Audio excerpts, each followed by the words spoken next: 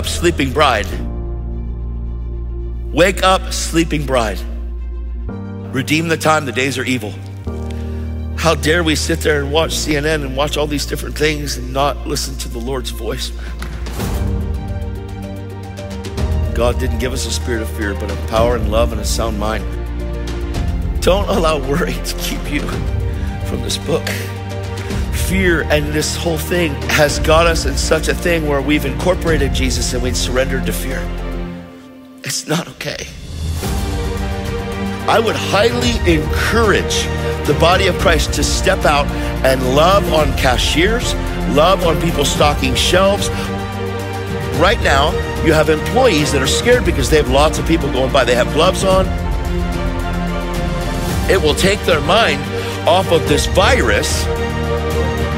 Yes, people probably aren't going to want you to get up on them and hug them. Yes, people probably don't want a handshake. They want an elbow bump. But what if you were somewhere and you saw somebody hurting really bad? I'm not supposed to touch anybody. Okay, well, just in the name of Jesus, you pray for them from a distance and watch God heal them. You do not have to lay hands on them. Jesus spoke and people were healed. The same Holy Spirit that raised Jesus from the dead dwells in us and can flow through us the same way that he flowed through Jesus and healed through Jesus. We want to share him with the world. We don't want to keep him contained. This isn't a private matter. So we don't want to ever live in a place of fear, because fear will stop me from praying for somebody because I'm afraid that they might have something they can give me. If fear is present and the dominant thing that you think about is worry and fear and anxiety, then intimacy is not there. The world shouldn't hold the bar. The church should hold the bar. Christians should hold the bar. What we need to do is live as ones that are on fire and in love with Jesus everywhere we go, so that people actually see the fruit that we bear, knowing what kind of tree we are. See, when I know that I am known by the Father, it changes everything. Intimacy is the answer. We want to be as intimate with the Father as possible. And God said there's no limits. And Jesus modeled that intimacy for us so amazingly. When you're all by yourself, when you're not around your friends, where are you in your love relationship with the Lord? Because it all comes down to you knowing, why are you on this earth? You're on this earth to manifest Jesus and not yourself. But the only way to manifest Jesus is to actually do what Jesus did.